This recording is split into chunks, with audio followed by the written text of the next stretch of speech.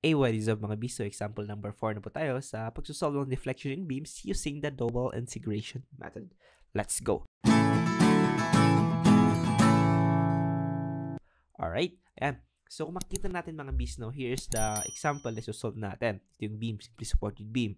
And if you would notice, medyo hindi siya parehas sa mga previous examples natin kasi the first 3 examples were symmetrical sections. Symmetrical yung loading, symmetrical yung supports, and geometrical properties and all. However, dito makikita natin unsymmetrical, di ba?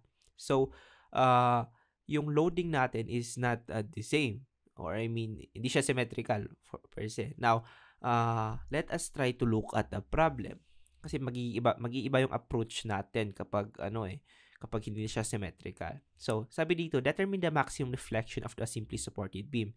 'Di ba sa ating mga previous examples, if you could remember or if nanggaling man kayo doon, nasabi natin that for a simply supported beam na symmetrical yung loading and the supports and the geometrical properties of the beam, we could simply say that the maximum deflection will occur at the midspan sa eksaktong gitna mismo ng beam. However, if our loading is unsymmetrical, katulad nga nito, hindi siya conclusive. Hindi yun mangyayari sa midspan. However, one thing that you are certain about is that it is very near. Alam nyo na yung maximum deflection would occur very near dito sa midspan. Okay? So, take that into consideration. So, solve natin mamaya yung location ng maximum deflection and you would notice that malapit na malapit siya. As in, malapit. It's either sa banda rito or it's either sa banda rito ng sentro. Okay? So, let us prove that later. Now, sa process ng pag-solve kapag unsymmetrical, well, it's simply the same, no? First, gagawin natin is to write first the formula. Maganda yun para alam natin kung anong hinahanap natin. M over EI, di ba? Y double prime is equal to the moment equation over the flexural rigidity. So, your E and I are already given. No need to worry. However, we need to solve for M or the moment equation. And to do that, putulin muna natin yung ating beam. Saan natin puputulin?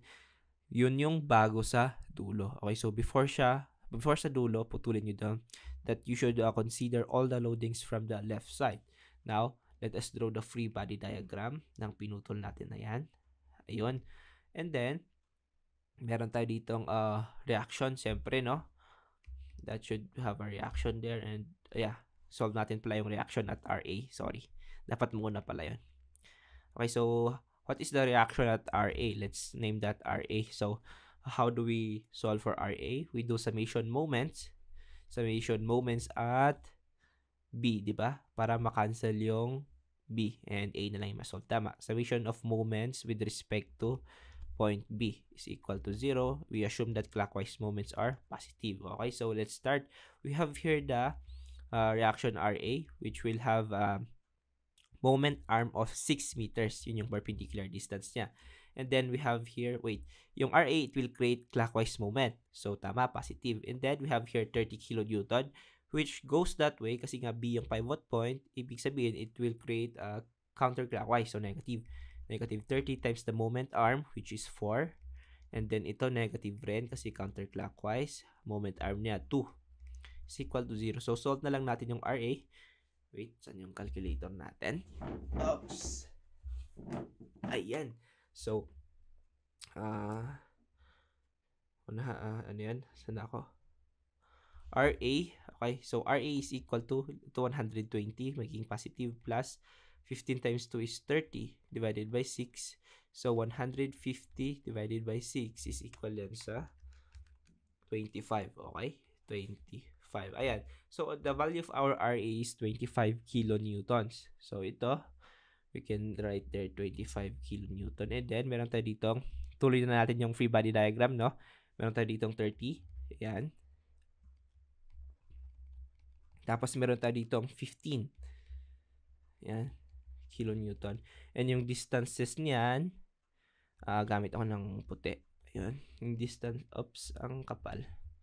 Yung distances niyan would be, tig to 2 meters lahat, no? 2 meters, 2 meters. Ayan. So, finally, we set that this whole length would be X. Okay? So, yun yung napanood yung mga previous videos natin. Yun yung ginagawa natin. Now, we are now ready to write the M or the moment equation. So, how to do that? We just use the basics assumptions counterclockwise, negative, clockwise, positive. So, ito yung magiging pivot point natin, no? Dito ka iikot. Okay, so, ito yung magiging pivot point natin. So, simulan natin dito mga bees. So, 25 kilonewton will create clockwise moment. So, 25 times ano yung moment arm niya? X, di ba? And then, we continue. This 30 kilonewton would create counterclockwise. Pag ganun. So, negative. Ano yung pivot point niya? Pivot point niya to the moment arm, that would be x minus 2, di ba? Kasi yung buong ito ay x. Tapos isubtract mo to, x minus 2 para makuha mo yung moment arm. Ayun, so that's x minus 2. Then we continue. Meron tayong 15 kilonewton. That would be negative also kasi counterclockwise yung gagawin niyang moment. So, minus 15 times the moment arm, that would be x, yung total na to, minus yung length na to, which is 4. So, x minus 4. Ayan, so this would be our moment equation, mga bees. Okay? Now, we're now ready to do the double integration portion. So, sulat ko lang dito para, ayan, double integration na tayo. So, rewriting the formula, since EI is constant, lipat natin sa kabila, EI, y double prime is equal to M. And that's the M, right? Yun. So, isulat na natin yung equation na to. It would be 25x minus 30 x minus 2 minus 15 x minus 4. Okay, so let's do the first integration. Para yung y double prime maging y prime, we will have the slope equation. So, integrate. We are integrating this in terms of dx, okay? Or the variable x. So, continuing with that, ito, magiging EI, constant nga yan, y prime. Itong 25x, magiging 25x squared divided by 2. Kasi, di ba, nag-add lang tayo ng 1 sa exponent, and nilalagay natin sa baba yung bagong exponent. So, minus 30, x minus 2. Itong x minus 2, mga bees, ang exponent niya is 1. So, treat this terms in parentheses like a single x, no? Parang isang single variable siya. So, x, yung exponent dito is 1, so 1 plus 1 is 2. Ayan. So, tapos, huwag kalimutan, nilagay din natin sa denominator. Minus 15, same likewise dito, squared, divided by 2. And don't forget, we will add our first arbitrary constant. Okay, so that's our slope equation. Now, let's integrate it again to get the deflection equation because ito is slope 2 eh, di ba? So, integrate ulit natin again in terms of x. So, ito, we have here EI. Yung y prime, magiging y na lang. So, ito, 25x squared. So, 2 plus 1, 3.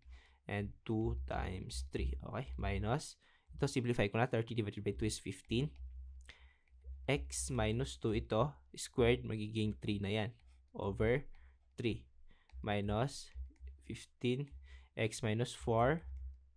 Ito, 2 plus 1. 3 ulit. Divided by 2 times yung 3 na yan. Plus C1X.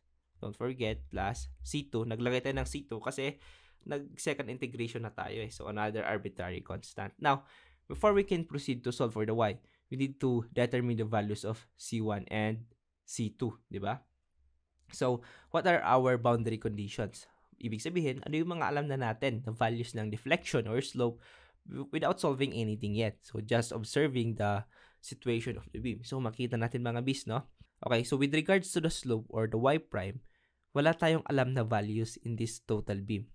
Diba? Unlike dito, for example, unlike dito sa previous examples natin, alam natin that the slope at this is midpoint C is 0 kasi nga symmetrical siya. However, kung makikita natin yung example natin dito, hindi siya symmetrical, so we cannot assume that the slope at the midspan is 0. Also likewise, ito kasi pin support tsaka roller, hindi natin alam yung slope dyan. So basically, we don't have chances of using this equation to solve for C1. So therefore, let us focus dito sa pinakababa, the deflection equation. Now, what do we know about the deflection y? We know that the deflection at supports is 0. So, di ba kasi kapag magdi-deflect yan, ito, nagdi-deflect yan, ayan. Ganyan lang siya. So, ibig sabihin itong point A at point B, hindi yan bababa. Okay? So, with that, we can say that at x is equals to 0, ito, kasi di ba yung x na to parang nag-move yan. When your x is 0, you expect that your y or the deflection is 0. Same likewise dito. When your x is equal to 6, di ba? 2, 4, 6, your y is also equal to 0. So let's use these two conditions to solve for C1 and C2. So unahin natin itong 0, 0. So kapag nilagay natin yung 0 sa y at 0 sa x, kung makikita nyo, magka-cancel lahat, no? So solve natin yung C2. And kung na-solve na natin yung C2, gagamitin na rin natin yung ito. So we can solve for C1, di ba? Kasi alam na natin yung C2. Okay, so let's start first at this boundary condition. At x is equal to 0 and y is equal to 0. Sulat ko dito. Okay? At x is equal to 0, your y or the deflection equal to 0. So, dito, ito yung gamitin natin, deflection equation. Okay, dito mga bis, that's EI times y. Y is 0, so simply 0 lang yan. Ito, 25 times 0, so 0 rin lang. Minus, ito rin, 0 minus 2. Ilagay ko dito 15, 0 minus 2 over 3 minus 15. 0 yung x natin, so 0, 0 minus 4 cube over 2 times 3 is 6 plus C1. C1, ano yung x natin? 0 plus C2. Okay, ito mga bis, kung makikita natin, pwede natin simplify and we will have a numerical answer. However, if you would remember, meron tayong rules dito na sinusundan sa ating double integration method na kapag yung, result dito sa loob ng parenthesis na to ay magiging negative, we will disregard that term. For example, ito, 0 minus 2 is negative 2. Ito, 0 minus 4 is negative 4. Okay, so kapag negative yung mga bis, we need to disregard this whole term. Yung sa loob ng parenthesis na to, kapag nag-negative yan, dapat natin disregard. When x minus a is lesser than 0, we need to disregard this whole term. Parang i-assume na natin na it doesn't exist, no? So, bakit? Why is that? It is with regards to Macaulay's method or Macaulay's principle. Search yun na lang for further explanations. Yun yung rule na sinusundan natin dito. So, with that given, we can cancel this out. Cancel that out, cancel that out. Although, di ba, kapag i-simplify natin to, magkakaroon yan ng value eh. Pero nga, sinusundan natin na kapag x minus a is negative or lesser than 0, we cancel it out. Okay, so kapag positive naman, no need to cancel out. Include natin, for example, ito, magiging positive to yan. Include nyo, 2 cubed times 50 divided by 3. Include ito the equation. Pero negative ga, so tinanggal natin. Okay, so don't forget that. So continuing ito, C1 times 0 is 0 rin, so cancel that out. Therefore, we can say that C2 is equal to 0, diba? Nag-cancel lahat. Okay, so alam na natin yung value ng C2 natin, guys. So, next, we use this boundary condition, x6, y0, to solve for C1. Okay, so, tignan natin. At x is equals to 6. The y is equal to 0. So, same pa rin, deflection equation gagamitin natin. We have here, EI times y, yung y natin is 0. So, simply say 0. Tapos, dito, may value na yung x natin. That's 25 times 6 cube over 2 times 3 is 6 minus 15. X natin is 6. 6 minus 2 is 4 cube over 3 minus 15. 6 minus 4 is 2 cube over 2 times 3 is 6 plus C1. Ano yung x natin? 6, diba? Plus C2. Yung C2 natin, guys, na-solve na natin na 0, so no need to include. Okay? Now, if you would try to notice, di ba yung nasa loob ng parenthesis nito is naging positive. So, I included it. Hindi ko yan i-cancel kasi positive. Okay? However, dito, negative nga. So, kaya natin siya kinancel. Now, balik tayo dito. Kung makikita natin, C1 na lang yung naiwan. So, grabe naman yung naiwan. C1 na lang yung natira. Ang sakit ng naiwan eh. C1 na lang yung natira, kaya, yun, pwede natin siyang shift solve or solve natin yan. Makukuha natin yung value ng ating C1. Okay, so let's just input in our calculator, then shift solve tayo. We will have our answer of negative 33.3333 and so on and so forth. Ayan. So, okay na yung C1 natin, okay na yung C2 natin. So, we can write now our deflection equation and slope equation properly. Okay, so, let's try to get back to the problem. What is the maximum deflection of the simply supported beam? 'Di ba guys? Para ma-solve natin yung maximum deflection, we need first to solve saan ba yung location ng maximum deflection. Kasi if alam natin na sentro yung location ng maximum deflection, then pwede nating palitan itong mga x ng 3 na to and then we can solve for y. Simple, 'di ba? Kasi alam na natin yung C1 and C2. Pero nga, hindi pa natin alam yung location ng maximum deflection. So, we need to solve first for that before we can determine yung value ng deflection. So, location muna bago yung deflection. So, how are we going to do that? Remember guys, 'di ba? Nasabi natin noon that at maximum deflection, our slope is 0. So, how if dito sa ating slope equation, 'di ba, itong C1 may value na tayo. How if we set that the value of y prime, or 'di ba kasi yung y prime is also slope, how if we set that the value of this y prime is equal to 0 and then we solve for the value of x, 'di ba? So that would be one way to solve the location of the maximum deflection. So dito at slope is equal to 0, we should find the value of x. Kasi x will show us the location. Saan ba yung location ng beam kung saan yung slope ay 0? So, yun yung gusto nating makuha dito because it will give us the location also of the maximum deflection. So, ito, kopyahin ko lang tong let's copy this term. Ayan, lagay ko lang dito. Oops. Tapos, okay.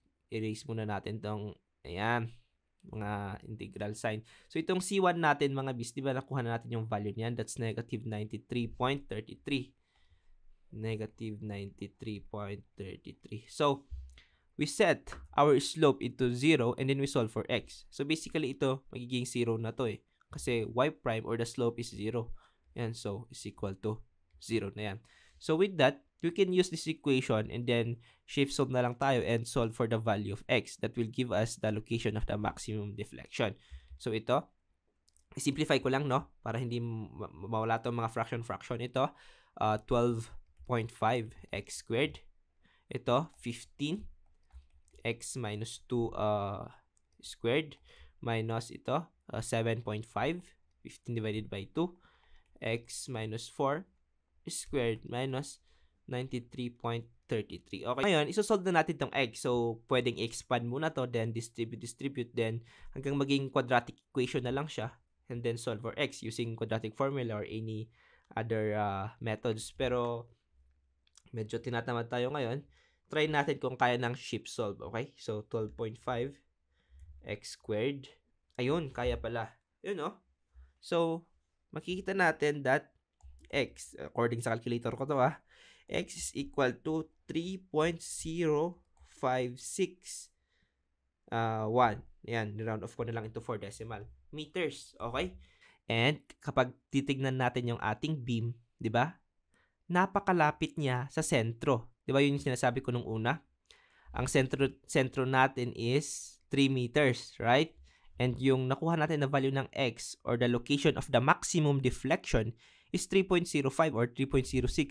Diyan lang, napakalapit niya dito sa sentro. Okay? So, ayun nga, if we are, kunwari lang if we are just doing some estimations of the deflection, we can simply assume that the maximum deflection will occur at the midspan. Kahit unsymmetrical yung ano niya. Pero estimate lang yun it will not give you the same answer. Pero nga, that estimate will still be close. Kasi nga, paulit-ulit talaga ako, yung x natin, yung location niya would be very near dito sa ating midspan. Okay, so, ayan, share ko lang. Okay, so, ayan, continue na natin. Now that we know the location of our maximum deflection, it is located when at x is equal to 3.05, we can use this x value sa ating deflection equation and then we can finally solve for y, which is the maximum deflection. Lagay ko lang dito Oops, bakit nandun yan? Ayan. So, ang mangyari lang dito mga bis, wait, nag-ibang kulay yun At x is equal to 3.0561, solve for y max. Okay? So, solve lang natin yan. Now, How are we going to do that? Well, substitute lang pala, no? Sorry. So, ito, y is equal to itong 25, anong x natin? 3.0561 raised to 3 divided by 2 times 3 is 6. Ito, 15. 15 over 3.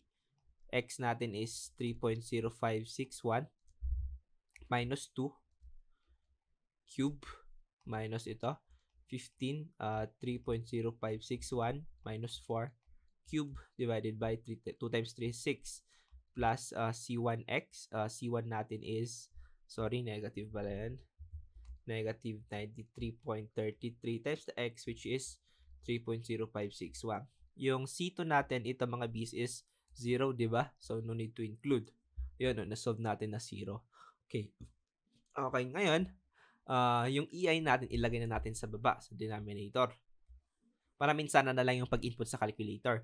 So, yung EI natin, yan, E natin is 200 gigapascal, I natin is 65 times 10 raised to 6 millimeter to the raised to the 4th power. So, 200 gigapascal. Tapos, yung I natin is, ano ulit yun?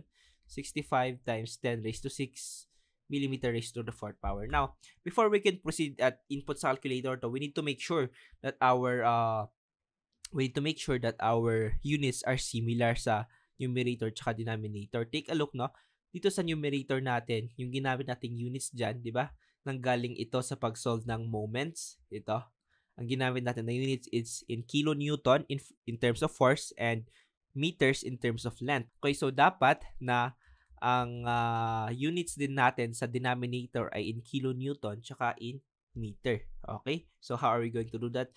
Let's do quick conversions. Alam natin that 1 gigapascal, giga is like, diba, 1 billion, mega, 1 million.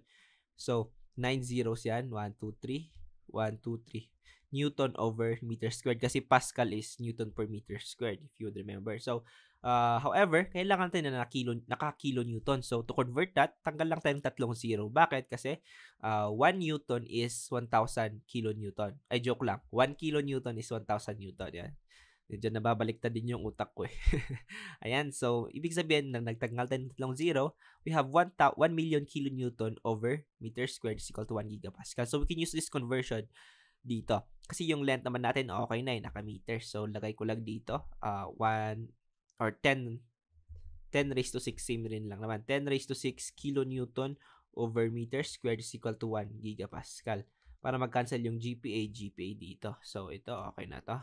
And then next, our I or the moment of inertia, naka-millimeter siya. Kailangan nga natin dyan i-convert into meter, diba? So, how are we going to do that? Simple lang.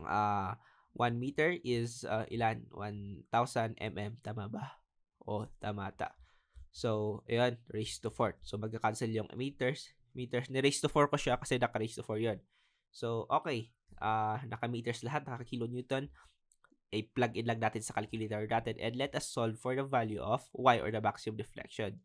However, before we can solve for that, take a look here sa ating numerator. Kung makikita natin itong term na to, 3 point something minus 4 is equal to a negative number. And remember, when x minus a is less than 0 or is negative, we canceled out. That is with reference to Macaulay's method. So, tanggalin natin yan.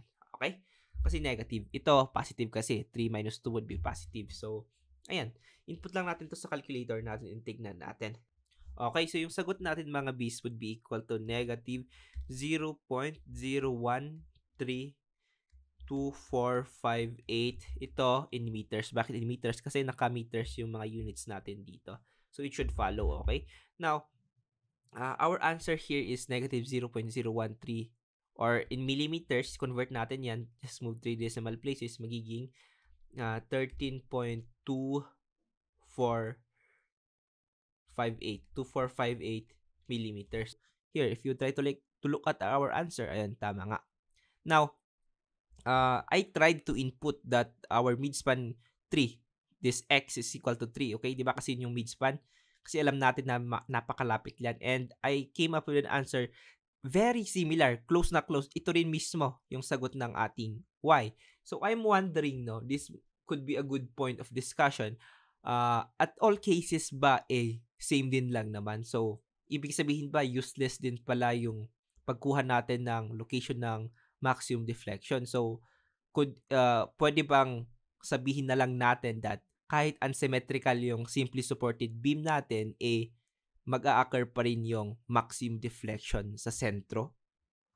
Well, that's a good question. No? So, kindly comment down below what you think, mga bis, no? And ayan, it would be a good point of discussion. But for me, no, I think I'm not sure if this method would be necessary already, knowing the values here. Nang nilagay kong 3 na lang yung x natin, parehas rin lang naman. So, why should I do this?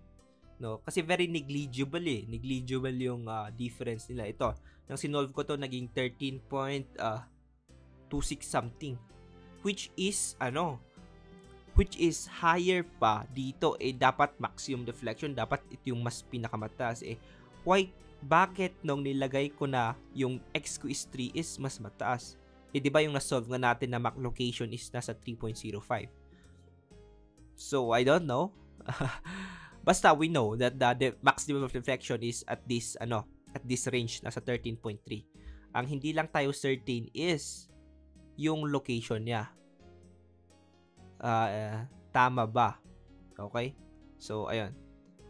I'm confused, but yeah. Please help me. Ayun. So, ayun nga, no? Kindly comment down below kapag may nanonood pa dito hanggang sa dulo. Magandang usapan to, no?